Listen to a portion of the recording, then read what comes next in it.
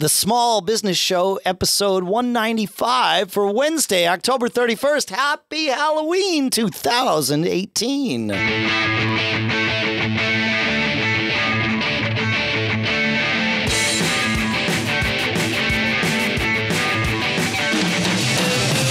Greetings, folks, and welcome to the Small Business Show here at businessshow.co, the show by, for, and about small business. Sponsors for this episode include Square's new payroll app at square.com/go/SBS and a new one for us here, LinkedIn Jobs at linkedin.com/SBS, where you can get $50 off towards your first job post. We'll talk more about both of those here in a moment. For now, here in Durham, New Hampshire, I'm Dave Hamilton. And out on the West Coast, I'm Shannon Jean. How you doing? I'm good. Happy Halloween, Shannon. How you doing? Yeah. I'm doing good. Halloween a big deal for you guys out there? Yeah, kind of is. I'm a musician too, right? Yes. Tonight on Halloween night, we do this Madhouse thing. I mean, we do it all year long, but Halloween is sort of our national holiday with Madhouse. It all sort of comes together with that. Yeah. And there's a crazy, there's a parade in Portsmouth, New Hampshire that is not officially sanctioned, although it very much is, a part of the culture of the town. And it's just people that put this whole thing together, and it's a bunch of volunteers, and it's crazy. It's huge. This Halloween parade. That's awesome. Really huge. I love it. Yeah. Totally irreverent, not kid friendly. Right. Yeah. Kids are grown. Right. Yeah, exactly. That's cool. I love, we love Halloween out here. Any chance to dress up. We had a big Halloween party this past weekend that we went to and had a great time. Fun. Just, get you out of your comfort level. It does. Pull you, do different things. And I think it's fantastic. It is. Yeah. It's very cool. Good. So, hey, what are we doing today? I think we're going to talk about listener questions. We've got a bunch of questions. One of those times. It is. Yeah. We've got some questions, and I have some tips to share too. So it's a tips and questions episode. So that's great. If you have questions for a future show, feedback at businessshow.co. We would love to take a shot at answering your questions. It'd be great. Yeah, for sure. All right. So Louis sent this in to feedback at businessshow.co. And he says, I have a business related question about my own domain name and email that goes with it. I want to try to start selling pictures online. And I read that it would be more serious, or seen as being more serious, if I had my own domain name instead of using, contact Louis the photographer at gmail.com or whatever. He says, my plan is as follows. I will register my domain name. I will sign up on SmugMug and create my website using their services to sell pictures. When you do that, they give you, essentially yourname.smugmug.com. He says, then I want to redirect all my traffic from mydomain.com to, mydomain.smugmug.com. And then I want to set up email using, users at mydomain.com. He says, so I have a few questions. Number one, where do you suggest I register a domain? Number two, should I settle for anything other than a .com? How easy is it to do this redirect from mydomain.com or whatever to my SmugMug URL? And how do I set up email with my @domain.com address?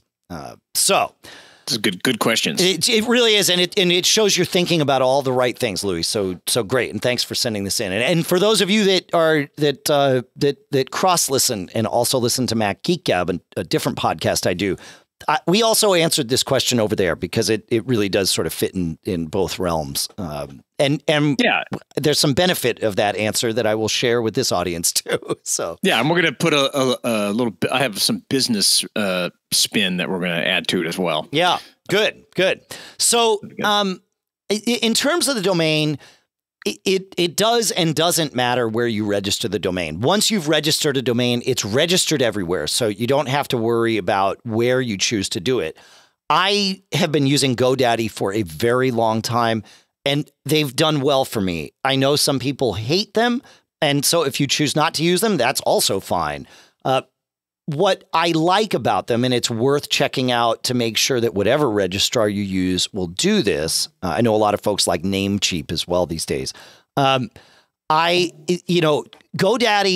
answers a lot of the other questions that you already have. So if you register a domain with GoDaddy, the redirect from yourdomain.com to whatever other website you want to do is just easy and automatic. included in your domain when you register there. So that's a super easy thing.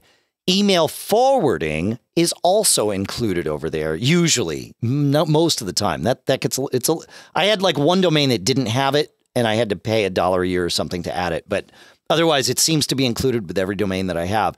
But this is just forwarding. So you have to have an email address somewhere else, like your Gmail address. And then you can forward mail from your, it's sent to your domain over to whatever your other email is. It does get a little tricky sending email out from your domain if you don't actually have an account there, if it's just forwarding.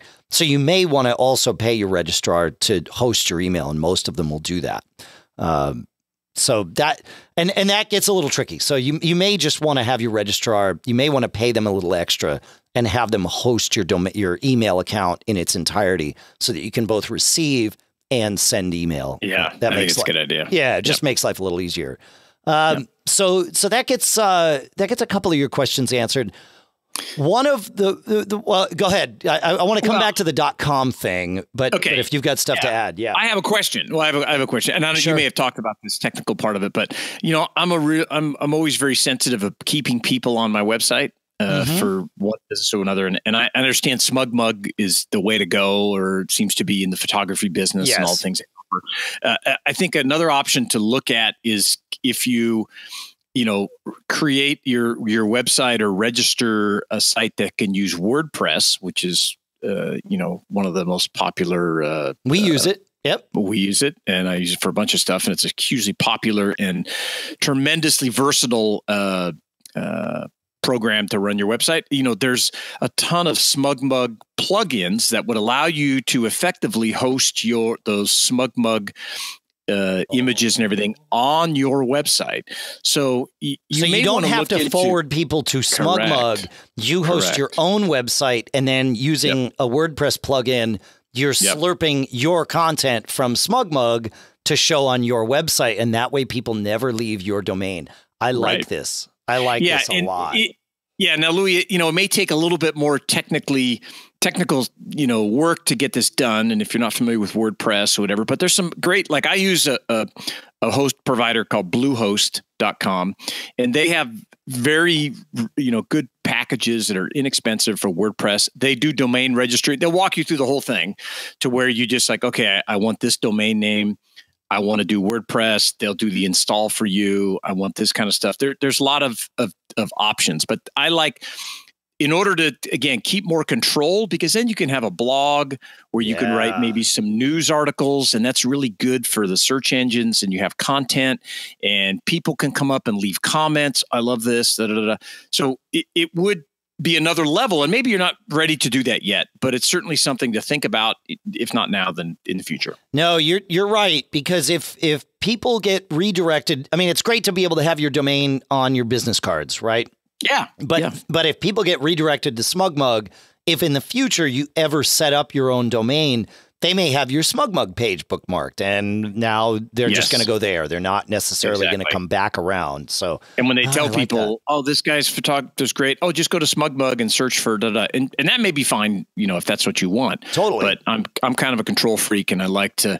I want to control the whole experience that the customer has. I want them to be able to learn more about me quickly. And if you're going to run a website anyway and just redirect it, you might as well try, think about WordPress, and then it gives you just the upside to it, as you move forward and get a little bit more sophisticated over time is tremendous. It's tremendous. I agree. Yeah. Hosting your own, you want to control your own destiny, and there's something to be said for this. Yeah. It's harder. It's harder at the beginning, no doubt about it. Or more expensive. I mean, you can hire someone to do this stuff. Yeah, you can certainly hire somebody. In that case, you may want to go to Fiverr.com, or Upwork is another place that you can hire a consultant to help you set your WordPress site up. And Guru.com has some good stuff too. Cool. Yep. Awesome. So let's talk about the .com thing. Our website is businessshow.co. Yeah. So it's interesting. And I will share kind of how the conversation went on Mac Geek Gab, because my thought was, it depends on who, and I still feel this way. It depends on who your audience is, right? If you're like, we do a podcast here.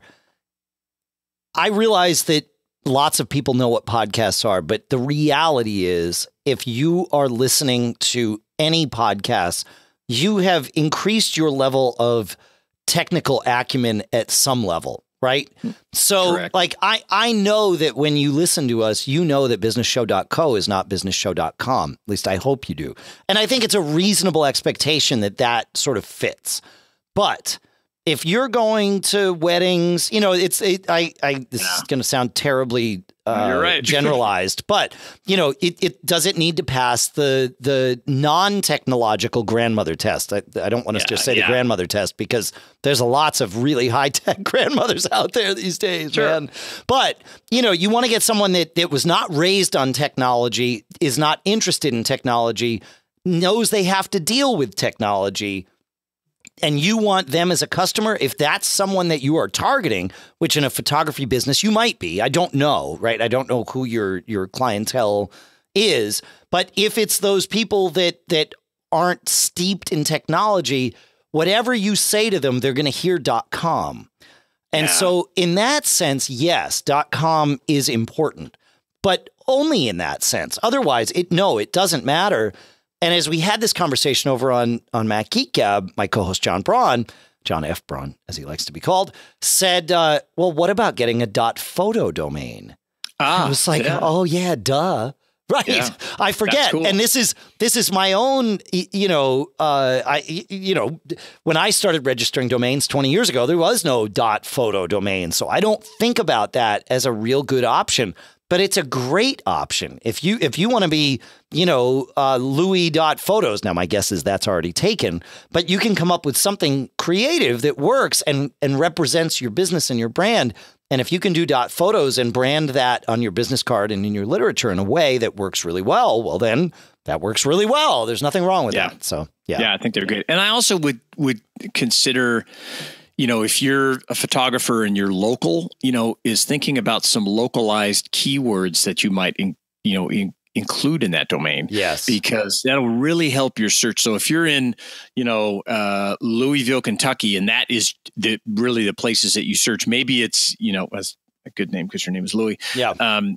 He's in Montreal, by the way, but that's okay. So Montreal. So, it's Montreal photography, boom, whatever. Because when people are searching for those, for photographers, they're going to find, I'm looking for a local photographer to come out to my wedding, my kids, whatever. Having that in your domain can be very helpful. Yep. Very helpful. Just we've done SE shows about search engine optimization here. I'm sure a lot, Louis, about your Yelp reviews and all that kind of stuff, how that helps you so much. And that would be another thing to feature on your site, all those great reviews that people, are leaving for you. Yeah. That'd be cool. Yeah. Cool. Awesome. All right. Thanks, Louis. Stuff. That's good. While we're in the geek realm here, I'm going to stay here for a minute, Shannon, if you don't mind. I have a couple of tips. Sure. So I recently started kind of messing around with alternative operating systems and alternative software. And one of the first things that I was led to is something I've known about for a long time. And now I've started using it. I canceled my subscription to Microsoft Office. And now I use now I use something called LibreOffice. Now, I don't use Office every day. I'm a Mac user. I have Pages and Numbers, right? And they come free with Mac OS, and they're great pieces of software. But I have to work with, people that use all kinds of different computers. Exactly. So I definitely need to be able to not only open, but manipulate and save Word and Excel documents in particular. And sometimes PowerPoint, right? Mm-hmm. LibreOffice is a free Office. I guess calling it a clone is probably the right way to describe it, although they would probably say, no. They get all hand wavy about the way to describe it. It's an open source project. It is Microsoft Office. It was written, it came from the Linux community, but and there's lots of these. It's open Office, I think, at its core. So people have developed this thing that is feature compatible, file format compatible 100% with Microsoft Office, but it is open source. And then there are different flavors of this. And the one that really feels the most comfortable on a Mac and also on a Windows machine is LibreOffice, Libre Office. It's really fantastic. I started using it, I don't know, maybe a month ago. And for my purposes, it has served 100%. Like, I just don't care that I'm not launching Excel or Word. I'm just, using this. And it can save things back. You can set it by default to save things in the Excel and Word formats. So it's just like when you open it in Excel or Word, you make your changes. If you're doing track changes in Word or whatever, you do that, fine, save, send the document back to somebody else. There's no translation to do because you're actually running a thing that speaks Office natively. And it really is awesome. And it's free. Right. So there are certainly going to be scenarios where in your business it makes sense to buy or pay for a subscription to Microsoft Office. But for so many of us, I don't think that's the case. And I think you can save some money going with LibreOffice like I've done here. So that's awesome. I just wanted to share that. Yeah. Yeah, that's a big deal. It is a big deal. Have you ever used any of these open office? We used to use before they, Office went to this, $100 a year, 5 user, whatever. We used to use this all the time, and it worked great. But as you mentioned, the interoperability is the issue. Absolutely. None of them have. Well, I shouldn't say this, but a true round trip. Like, I want to open Excel, I want to edit it in OpenOffice or LibreOffice, and I want to save it as Excel. And then send it back. And there's always a little step in. Like, I love numbers. I think it's fantastic on the Mac. Yeah, but you have to do a little step in there to get that right. You have to do that export and this and that. Translating to numbers and then back to Excel. So you're losing something in there when I do it with numbers. There's always the formatting gets all effed up or whatever. And with LibreOffice, that doesn't happen because there's no translation. You are just opening an Office document. Nice. You are working with it and you save it. Yeah. So the round trip is just like it is with Excel or Word or whatever. Yeah. That's cool. Yeah. It's great. A big deal. Yeah. 90% of the time I just have all my spreadsheets. Like, my spreadsheets are in numbers because that's just right there and it's fine. But if, I'm working, we work a lot with ad agencies and we get proposals going back and forth, and it might go back and forth 5 times in the course of an afternoon. I can't be translating that back and forth to numbers. That's when I need Excel. And I certainly can't ask this ad agency that's spending tens or hundreds of thousands of dollars, oh, hey, do you mind? I'm not even going to ask the question, right?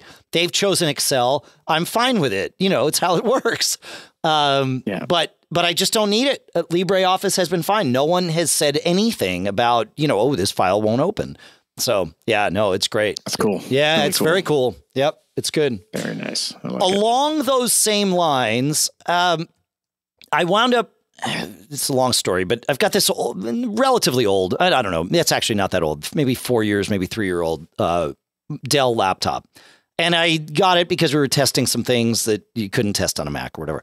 And I had an issue with Windows on it. And I was going to need to wipe the thing clean. But then as it turned out, actually, I won't get into the gory details, I actually couldn't wipe this thing clean. Like, the boot sector of Windows got so bad that I was going to need to format this drive without using Windows. Like, I couldn't even boot to the Windows recovery USB stick. It was that bad. And I thought, well, I got to be able to, how do I boot this machine? Like, this is insane. I want to wipe it clean.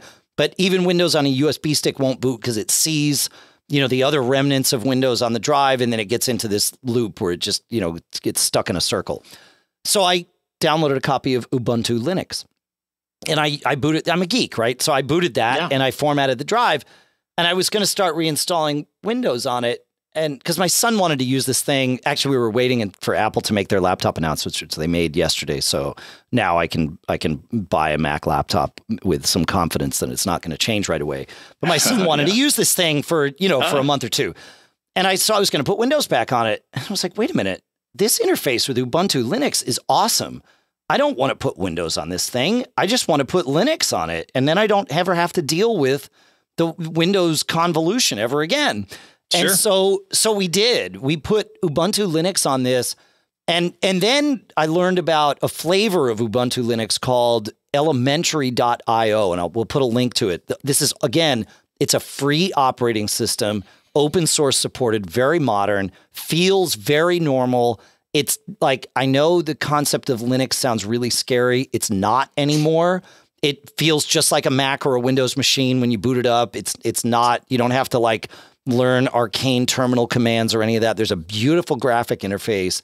And especially with Elementary IO, that is built to feel like a Mac. And it does. It's great. It's really cool. It's fantastic. So if you have, especially like an old, Windows box that you want to, repurpose, or even an old Mac, like the same software will boot both of these machines now. So if you've got a 10-year-old Mac, I would strongly consider putting elementary.io on it. You can run LibreOffice. Of course, you can run, Chrome and Firefox and all those web browsers that you use, and really turn it into a workable machine that still gets current security updates, whereas a 10-year-old Mac is now off the list. Apple's not updating those for security things anymore.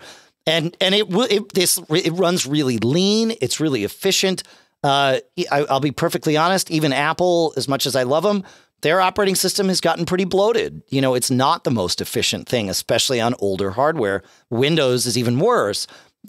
Elementary, or Ubuntu, which is really what it's. The Elementary is just sort of the skin on top. It's just Ubuntu Linux underneath it. Sure.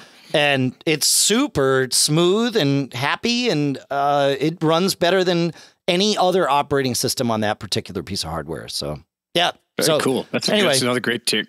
I know it's a little geeky, but not. That's all right. Yeah. Well, especially if you have an office in a bunch of computers and you're trying to maximize, you're like, well, I don't want to go spend $1,000 or whatever, especially on Macs, $1,500. Yep. $2,000 on a new Mac. I think that's a great thing to explore. Or if you have kids and you want to hand them something to bang away on. Exactly. Yeah. Perfect. Yeah.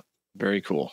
It is cool. And I never would have thought of it if I wasn't stuck at, 2 a.m. in this, pickle of how the hell do I reformat this stupid thing? Like, all I want to do is wipe it clean. Why is this hard? Yeah. So anyway. For sure. Everything's hard. Everything's hard. You're trying to do that stuff. Exactly. Yeah. Hey, I want to talk about our two sponsors, Shannon, if I may. Yeah. Let's do it. All right. The first sponsor for today is the new Square Payroll app. Everything that you can do on a desktop, you can do in the app. This is cool, right? You're running payroll. You have a business. You don't need the headaches accompanied with doing that by hand, certainly. But sometimes you're out and about. You don't necessarily run your business from your desk all day, every day. And this is where Square Payroll, with their new Square Payroll app, totally shines, because they let you do everything in the app. It's super cool. And I've tested this out. It's really amazing. You can set it up like totally from scratch. You can set it up. You can pay your team. You can do time cards for your W-2 employees. You can even manage your contractors in here. It calculates your tax withholdings, your payments, and your filings at no extra cost, right? So it's very cool. It's $29 a month plus $5 per employee per month. And I've used this thing. It feels like a mobile app because it is a mobile app, but it's got so many features in it. It's crazy how well this works. I'm just blown away by how smooth they've done this. So you got to check it out. If you're always on the go like me, check out the new payroll app from Square. You can pay your team from anywhere and never miss payroll again. Search for Square Payroll in the Apple or Google app, Google Play app stores, or you can visit square.com/go/SBS, and we'll have that link in our show notes. Our sincere thanks to Square and the new Square Payroll app for sponsoring this episode. Our next sponsor is LinkedIn Jobs. Here's the thing. As a small business owner, you know that the right hire can make a huge impact on your business. I don't know about you, Shannon, but I have hired the wrong person at times. And man, I have almost cratered a business because of that. I think we've done a show about that. I think we did. Yeah, absolutely. So we always say you got to hire slowly, hire smartly. Well, here's the thing. sometimes the best person for the job you need to fill is not actively looking for a job. They might already be in a job, but if they knew about the job that you wanted to offer them, they might just take it. So do you go to the regular job boards to find those people? No, because they're not on them. But where are they? They're on LinkedIn, right? 70% of the U.S. workforce is on LinkedIn. Even if they're not looking for a job, especially if they're not looking for a job, it's still a place where you go to keep your stuff updated, check in on what your friends and colleagues are doing. You can read posts. It's got, a social network component. People are there all the time. And that's why a new hire is made every 10 seconds using LinkedIn. I always like to say, we talk about unfair competitive advantage. That's what LinkedIn Jobs has, because they've got the workforce there, even if they're not looking for a job. And they say that 9 out of 10 members on LinkedIn are open to new opportunities, even if they haven't recently visited the top job boards. So you got to check this out. Hurry to linkedin.com/SBS and you get $50 off your first job post. I have used this. You might find your candidate within that first $50 of your spend, and then it costs you nothing. So this isn't like, there's no hidden cost here. If you can find your candidate in that first $50, this is a huge value.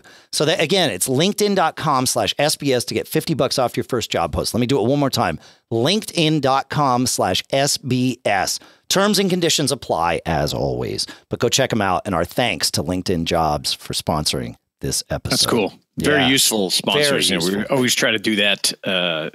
Keep things real and stuff that you can really use right away. And everybody's on LinkedIn, so it's just a great use of their network and their infrastructure. It's Absolutely. Awesome. Yeah, it's cool. It's cool. Very cool. What's next, man? All right.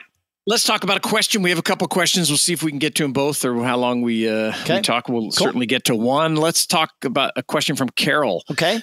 Carol writes, I run a dog boarding business, and recently a dog that we were boarding was injured. I thought I had handled everything correctly. I paid all the bills, etc. But I just received a notice in the mail that I am being sued.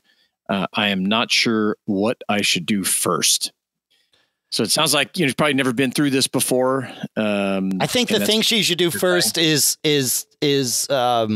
proudly be welcomed into the club. Yeah, that's right. That's right. Yep, it happens to the best of us. Yep. Yeah, and we did a show. It's episode 145. We'll put a link in the show notes for it, Carol, that we recommend you listen to. It's what to do when your small business gets sued. But we'll talk about a couple of things here. I mean, generally speaking, I think and correct me if you have another idea, Dave. But I think you need to have a discussion with an attorney. Oh yeah. Even if it's just a small claims lawsuit, you need to get some tips and things on how to respond and with the timeline and how that kind of stuff. And one of the things that I just want to revisit and hopefully, and maybe Carol can, this works for you or you've done this already or not, but we always suggest that you find a good attorney before you need them, just like your accountant, as part of your board of advisors. And we've discussed that ad nauseum here on the show, but you want to be surrounded by these folks that you may need in the future. So they already know who you are, because it's a different conversation when you call up and say, "Hey, Bob, I need some help. This guy, about this," and they already know your business. They know who you are. That you've already paid him maybe a little bit here and there. Yeah, maybe a little bit. And it's just less stressful. You'll have more time to find the right one. For me, it's all about personality. I mean, you got to meet some minimum requirements, but if you pass the beer test, and I would actually enjoy having a beer, a cup of coffee with you, you're the person that I'd like to do business with. You should, if you don't have this yet, Carol, you have about 30 days to respond, but that clock is, it moves faster than you might think. So you need to start looking for an attorney if you don't, and maybe reaching out to your other peers, small business owners that and say, "Hey, have you used anybody?" This kind of thing. I think the referrals are the way to go. Yeah. Oh, for sure. Yeah. You got to find, I always, oftentimes as a small business owner, you might be serving other people who own small businesses, either directly at their business, or if you're serving, like people at their homes, most of those people have to work for a living. And some of them are going to be small business people. Oftentimes, people who are attorneys, it can be a lucrative profession. Oftentimes, they will hire other small business people to do things for them. And so you might already know some attorneys who are your clients. Becoming a client of theirs, man, you've already got trust there. They're going to like you. They've already been paying you. So there's already like a huge relationship there that you can, I don't want to say leverage, but I mean, that's true. I mean, in a good way. But it's leverage from both sides, right? You're like, I know this person. I know that if you've been sued, like you served me really well. That's crazy. It's, okay, well, let's take a look, and you're not like this person isn't suspect of you in your business when you're walking and saying, that's right. Help me. I just got sued. Yeah, exactly. Yeah. So no, I think that's a really good point. Always look to your client list to see whose business you can use. Yeah, that's really cool. For everything, not just attorneys, accountants, everything. Why not? Yep. And their business too. You know that they paid you on time. Like you've already vetted them as well. It's good. Yep. That's really cool. That would be a great, a discussion to have about when people register or sign up for your service. How much data can you ask them for? Like, oh, what business are you in? And maybe that's the way to do it. We love to use the services of our clients. Honest. Yeah, just be honest. If you'd like to share what business you are in, we would love to have you as a resource. So if you're a carpenter or a contractor of some sort, electrical contractor, when we have problems, we would certainly like to use first. I love that concept. Yep. Yeah, that's really smart. Yeah, and who wouldn't be? I mean, well, some people wouldn't, but most people would be happy to fill that out. Yeah, like, great. You want to patronize me? Great, awesome. Yeah. And then Carol, go back, listen to that episode. And I think it's also, from my perspective, the most important thing to remember about, when being involved in a lawsuit or anything like that is that it can really wreak havoc on your business and your personal life. And it's incredibly distracting. And I think from my perspective and having been involved in a few of these over the years, the focus should be on getting through it as soon as possible and, as quick as you can. And you certainly want to do the right thing, but you'll hear us say this on the episode where I mentioned is you need to leave your sense of justice at home, and in my case, my ego, because I get frustrated and I'm like, I'm right. I know this. Righteousness and justice are valiant pursuits for disposable time and money. Yeah. And really, very expensive. But that's the thing is it has to be disposable time and money. Otherwise, you just need to get to brass tacks and figure out a way out. That's right. That's right. I think so. And again, if a good attorney will kind of advise you like that, I think, and say, look, okay, what are we trying to achieve here? Do we want to make this go away as quick as we can? And what's, do you have insurance? That kind of thing. And hopefully you're talking to your insurance provider as well. If, you're running the dog boarding type place. But you want to try to move through it as quick because it can really distract from the rest of your business and cause a lot of other harm. That's true. In this scenario, it's worth making a phone call, perhaps even the first phone call to your insurance company to find out if they are going to be able to represent you. Like if you're being sued for something against which you are insured, i.e. you've been paying premiums, then basically what you do is forward this lawsuit to your insurance company. You got to make sure they handle it because it's you on the hook at the end. But sometimes that will be exactly what happens. Yeah. And they, depending upon the type of suit, I've had this happen, both ways. Yeah. They will either provide an attorney or they'll say, hey, what's your attorney's, who's your attorney? If you have one, we'd like to just contract with them to do this and they can bill us directly. Yeah, I've had it both ways, and it probably maybe depends on the seriousness of it or the dollar amount involved. But go listen to that episode back there. At episode 145 from earlier this year, and let us know how it works out. Keep us posted. Very cool. That's good advice. Yeah. Do we have time to take this last question, you think? Oh, definitely. Yeah, okay, man. Great. Yeah, go. Awesome. Okay. So Jacob writes, I'm interested in selling my business. I've been approached by a business broker that says they can get us top dollar based on their connections. Unfortunately, they want about $40,000 up front to represent us. Yep. My partner wants to do it. I am a little suspicious. What do you guys think? Thanks for your show, by the way. We listen each week. So again, we've done a few episodes about selling your business. We all the way back from episode 61 a few years ago, but we'll link those in the show notes, and you can hear from other business owners that have sold their companies up there. And then we also on episode 61, we interviewed Bob Gruall of C Point Business Advisors, and I thought he was great, an independent voice on important parts of selling your business. You know, I'm not a big fan of paying big chunks of money up front for promises.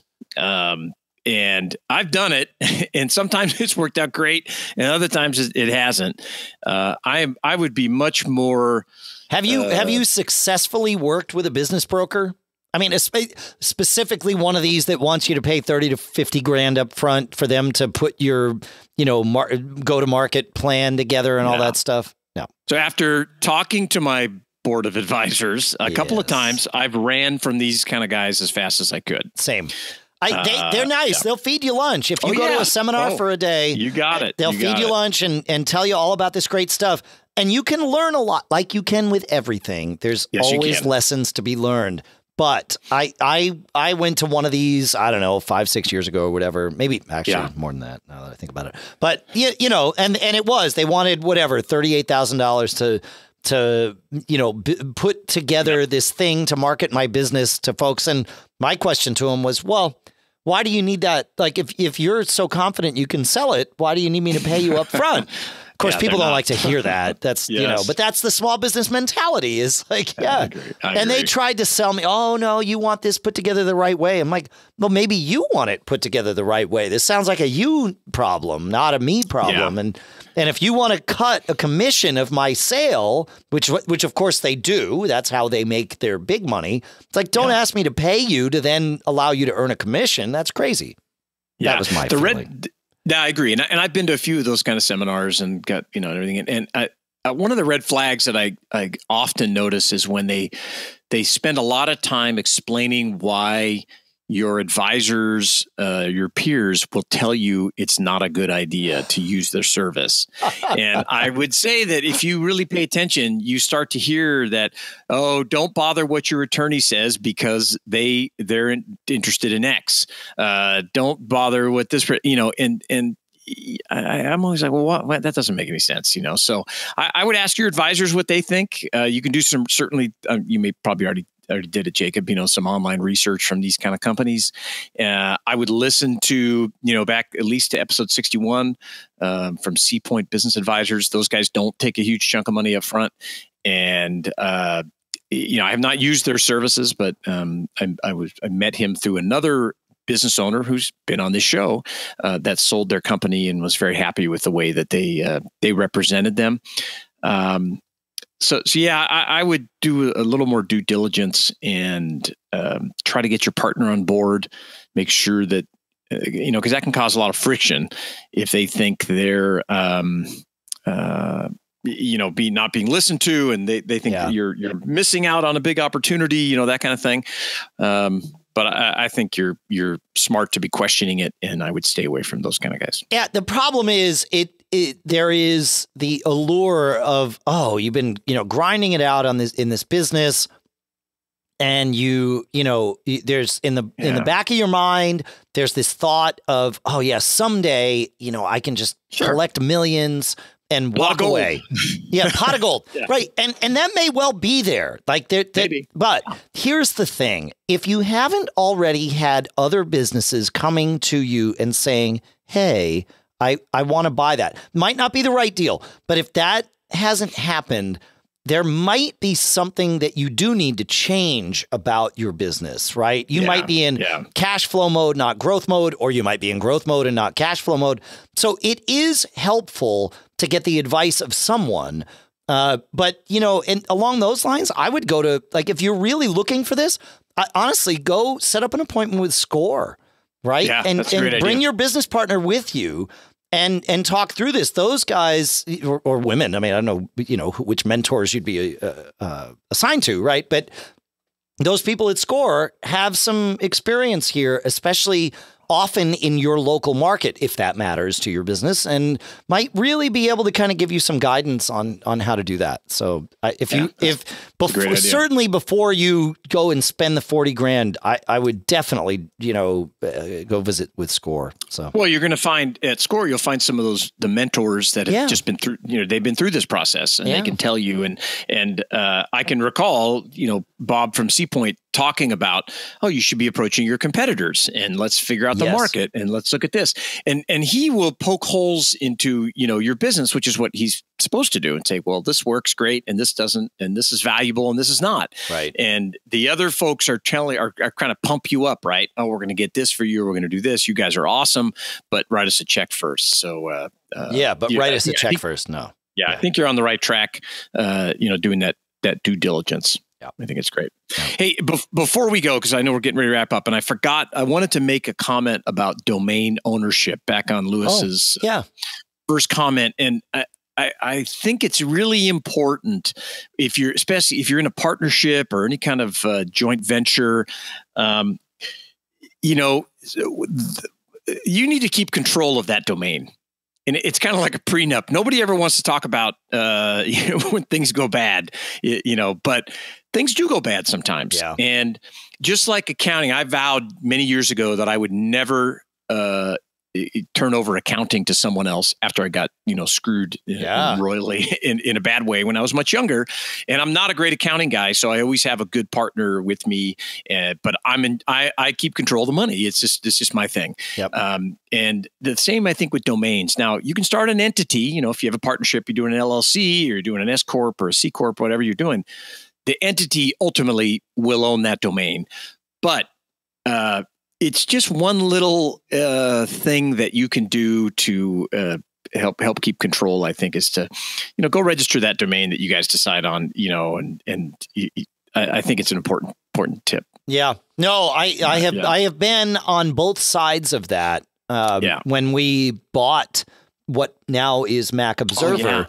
It was not Mac Observer, right? And the reason the name changed is because the person from whom we were buying it did not own the domain webintosh.com. It was, some dude this was a young guy when he started it. He was, of course, even younger, and he didn't have a credit card, but his buddy Bob had one. And so Bob registered the domain, and Bob was a little dickish, and Bob wouldn't transfer it. So, I mean, thankfully it all worked out for us and really worked out because we paid less because he was selling us less. So, I think it's an important thing to have a discussion, because a lot of times what happens with new small businesses, you're just flying by the seat of your pants, and maybe you didn't start the LLC yet or didn't do whatever. And somebody's got I set up a GoDaddy and I went ahead and registered this. I would just say, because obviously, you're the reasonable one. We're going to make that. We're going to presume that right now. Of course. You're the reasonable one. Yes. So you're going to be reasonable if things don't go right. So you're not going to hold it over their head. You're going to say, okay, we're going to split the business up. Here's the value. Here's what happens.